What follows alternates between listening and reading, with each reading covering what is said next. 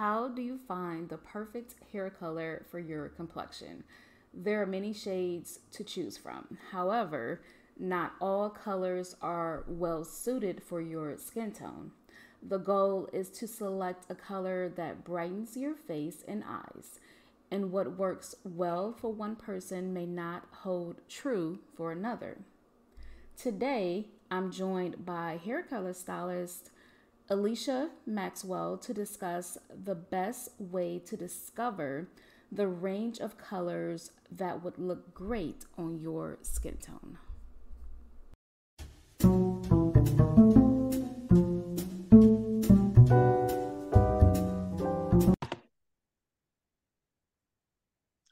All right. Hi, Alicia. How are you doing? I'm good. How are you? Okay.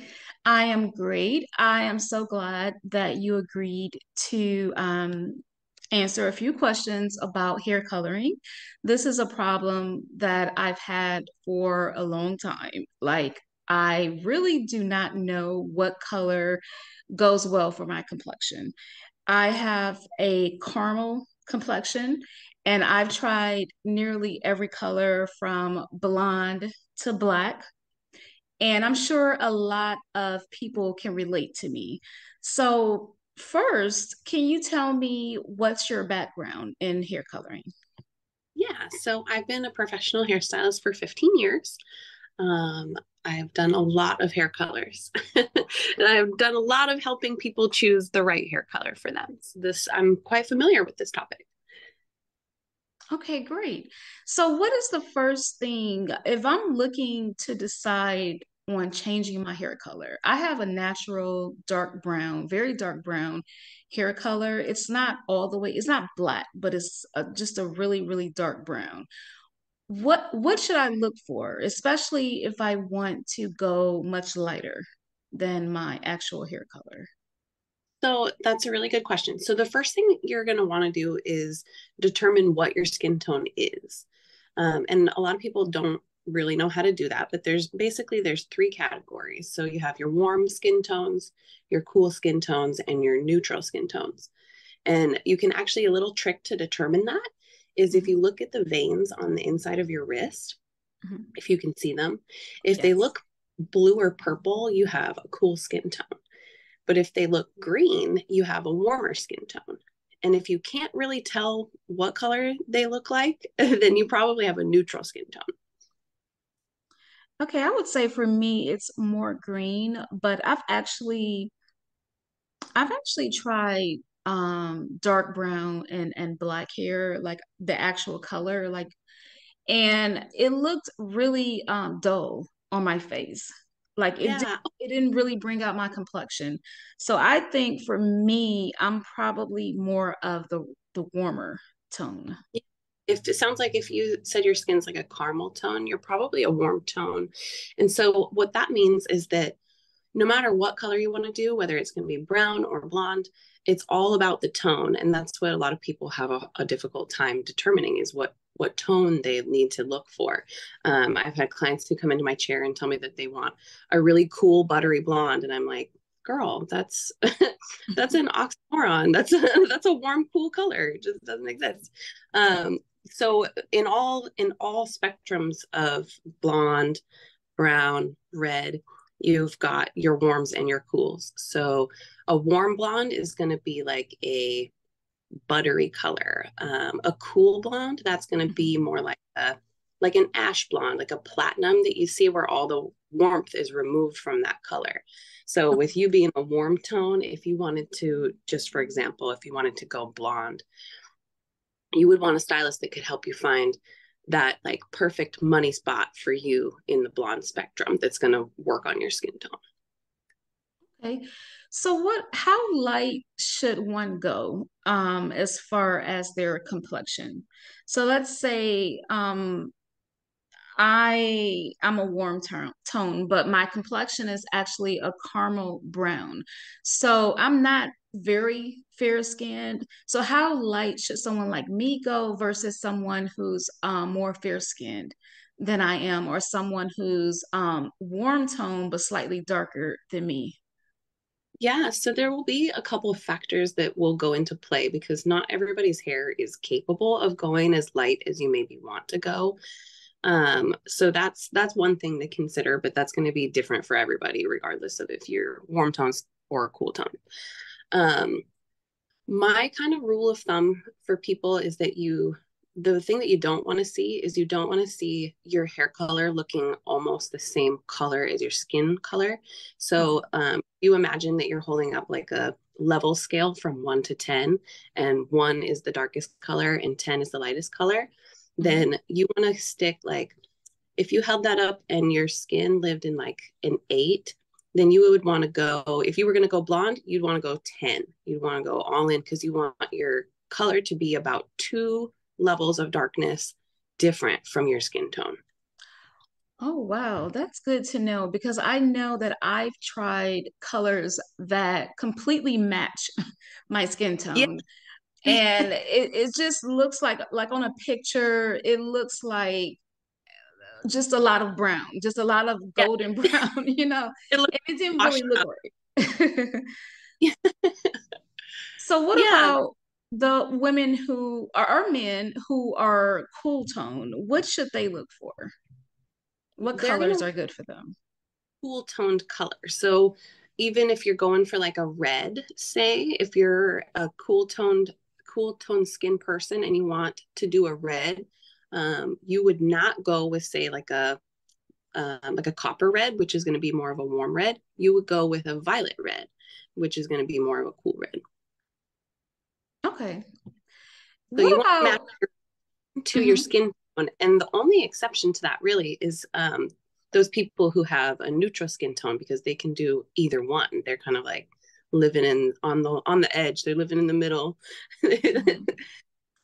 You know what? That's a good point. Some people are not aware if they're neutrals. So some people may say, well, I can do a warm tone, and I also think that I can do a cool tone, but they're not sure. Is there another way besides looking at the veins to find out if you fit in the category of being neutral? It's harder to tell, but you can kind of tell by looking at like your natural color. If your natural color of your hair is more of like an ashier tone, then it's likely that you probably have a cool skin tone. Or like if your eyebrows are, very dark and not warm, like they're a more cool tone of eyebrow, then you probably have a cool tone skin. Okay.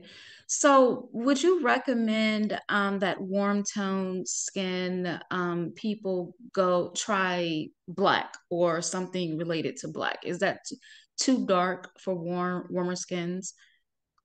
I think oftentimes it is because black is and it's funny because there's also can be spectrums of black, but technically that's not true.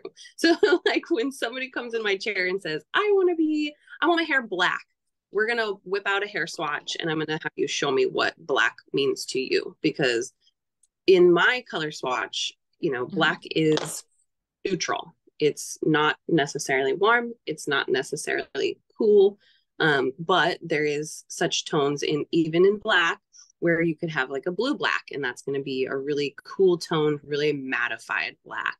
Or you could have something that's black, but it's got a lot of red and orange in the dye makeup, and that's gonna appear a little bit warmer on the hair. So um, I would say to answer that question, black is generally a harsh color on most people unless it's already their natural color.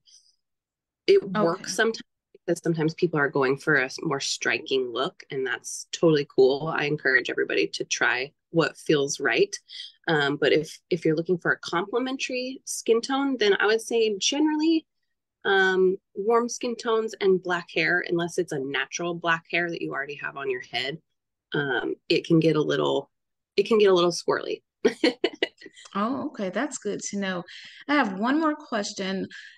There are a lot of women and men who love platinum blonde, whether they're warm or neutral. So, what would you recommend for people who are looking to go to the lightest color blonde? What would be too much? Like, do you look at your skin tone? Do you look at other factors? What would be too much if for those who are looking to go really, really bright, like the brightest blonde color? I don't really think that there is a too much necessarily when we're talking about platinum. The thing that usually stops people from being able to achieve as light as they want to go is their hair. So, like if they've colored it a lot of times, it's very hard to lift all of that artificial color out of the hair. Or for people who have, like, for example, people who have native in their blood, there's a lot of warmth underlying in their natural hair colors. So if I'm the hairstylist and I'm lifting out their natural dark brown or black in order to achieve a platinum, that's going to be a really tough job because they have so much underlying warmth in their hair. I would probably, I don't even think I would promise that person platinum blonde because it's really very, very hard to achieve. So that's the thing that keeps most people from going to platinum. But as far as in the sense of just tone, platinum's one of those. It's kind of like black, but on the opposite, where it's a statement color, definitely. So if you're wearing platinum, and you do have a cool skin tone, I say look for a cool tone platinum. So make sure that your stylist, the person doing your color, is going to put a really nice cool tone over that platinum blonde for you. And if you have a skin tone, definitely make sure that you keep just a little bit of that warmth, a little bit of that yellow undertone in your platinum because it'll suit the skin tone much better. Okay. Does the white paper test actually work? I've heard of this. You would put a white sheet of paper next to your face and then look in the mirror. Does that even work to help you find a good color for you or find your natural tones? I'm not familiar with this test. So when you hold up the white sheet of paper next to your face, what are you looking for? Well, from what I heard, you're supposed to look at your complexion and try to discover what are your undertones while it's next to the white sheet of paper or white clothing. So it doesn't necessarily have to be a sheet of paper, it can be white clothing. I guess it could work. Yeah, because it gives you kind of a white is kind of a neutral blank canvas. So it gives you kind of a base to look at, I suppose. So yeah, I would say that would really work. Okay. And so before we wrap it up, can you tell me a little bit about your website and what services you offer for those who are listening? Yeah, so my website is stylistalicia.com, and that's where I host my Beauty Besties blog. I talk about a lot of the products that I use. I post all kinds of stuff on that website. It's kind of my spot to post wherever I want in my blog. I also do a bit of boudoir photography and branding photography, so you would find some of that on there too. But that's the best spot to get to know a little bit more about me. And right now, transitioning from my career as a hairdresser behind the chair. And I'm working on starting a business for online beauty coaching where I can coach people through their bathroom mirror challenges right in their own home. All right. Wow, that sounds cool. So, well, thank you for joining me in this short meeting. You were very helpful. Your answers were very, very helpful. And I'm sure everyone would love this. I will also include the website in the description. Thank you. I appreciate that. And I love your podcast. I think it's really fun that you're putting informationals together for people. And it's really great information. I've listened to a few of them already. Oh, great. Thank you very much. Talk to you Yeah. later. Yeah. Thank you so much.